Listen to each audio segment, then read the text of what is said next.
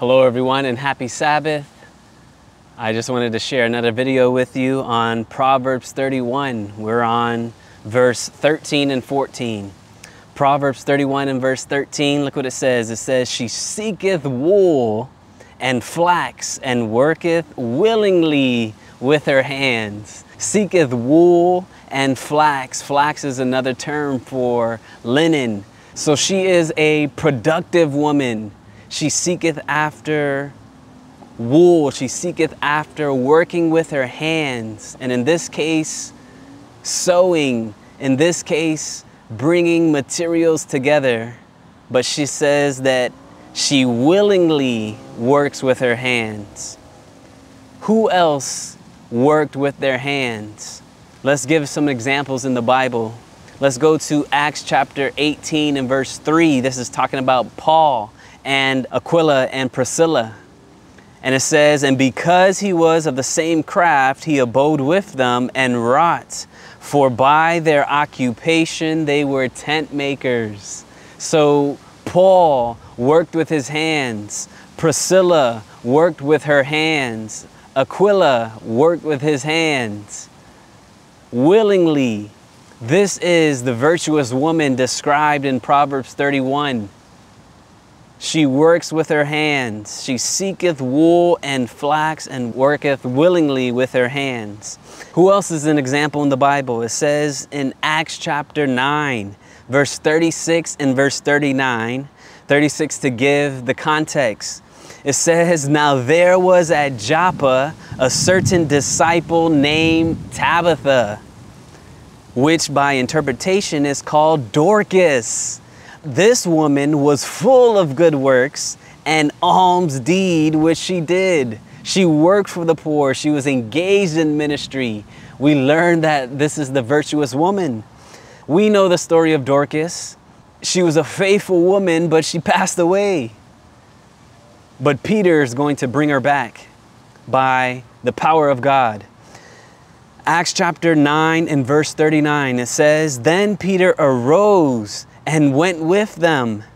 When he was come, they brought him into the chamber, and all the widows stood by him weeping and showing the coats and the garments which Dorcas made while she was with them."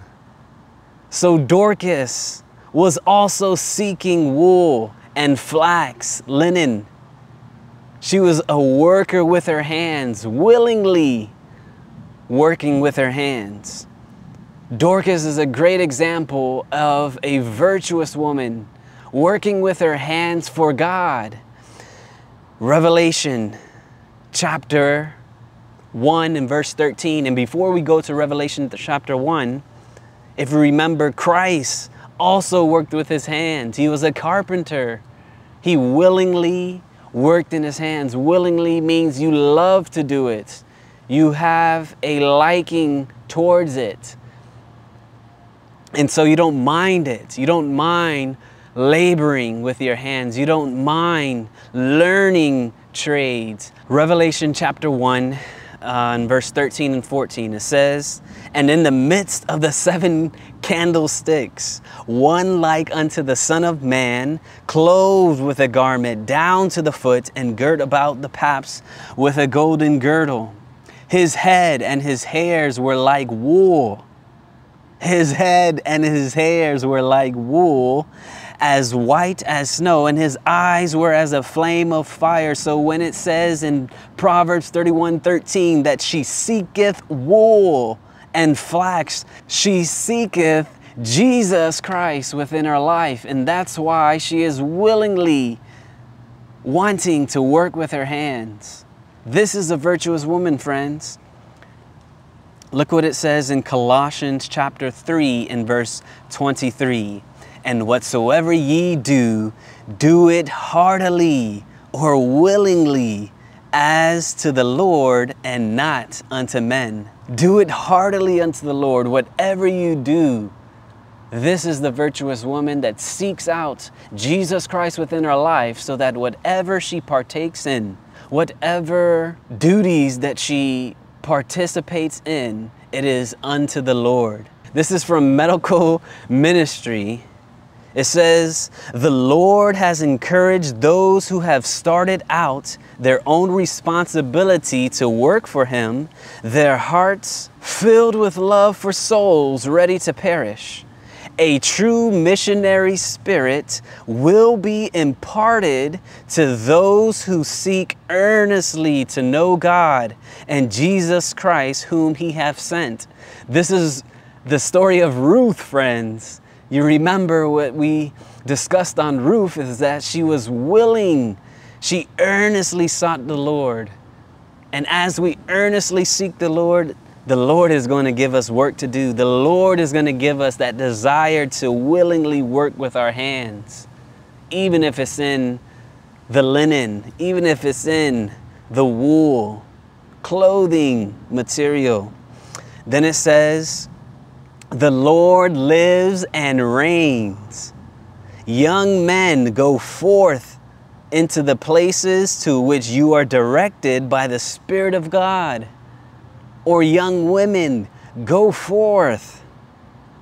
Then it says, work with your hands, that ye may be self-supporting, and as you have opportunity, proclaim the message of warning, just like Paul and Priscilla and Aquila, just like Dorcas, just like the virtuous woman.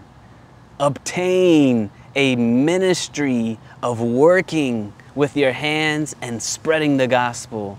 Not afraid to work with your hands also is a trait. Proverbs 31 and verse 14 now. It says, she is like the merchant's ships. She bringeth her food from afar. She bringeth her food from afar. Friends, what are merchant ships? Merchants are ships that you're able to trade, you're able to buy, you're able to sell. But it says that she bringeth her food from afar. So she's willing not to get something that's convenient and on the surface, but she's willing to dig deep for the bargains. She's willing to be that provider, to provide the best quality in whatever she is trading, whatever she is buying. She does it unto the Lord. She makes sure that everything is in line with what the Lord has told her to do. So merchant ships, they bring goods that were otherwise also not even available. She's willing to go out far to be able to bring what's best, even for her family. They also allowed people to sell goods they themselves produce. So she is like a merchant ship.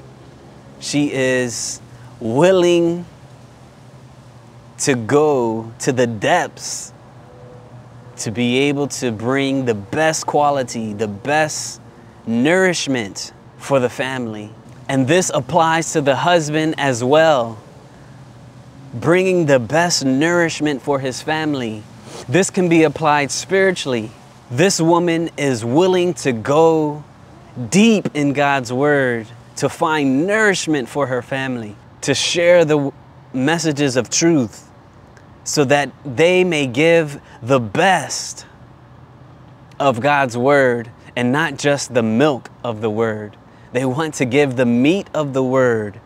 And so when it says she is like the merchant ship, she bringeth her food from afar, this is spiritually talking about the spiritual food, the word of God. She's willing to dive deep in the word of God, have a relationship with Christ to be able to supply nourishment to not only her family, but her family at large, God's family. This is the virtuous woman, friends. And I want to encourage you to be able to establish working with your hands. If you're a man, if you're a woman seeking marriage, it is time to start working with your hands and willingly grow a likeness to it. Grow a love to it, but only as you seek wool and flax, as you seek Christ within your heart. He will put that desire in you, and you can be just like Paul, just like Christ, just like Aquila and Priscilla, having a trade, working with your hands, but for the purpose of spreading the gospel. So I hope that you were blessed, and may God continue to work upon your heart, that you may be that virtuous man and virtuous woman to answer the question, who shall find a virtuous woman? Who shall find a virtuous man? And you can say, here am I, Lord, send me. God bless.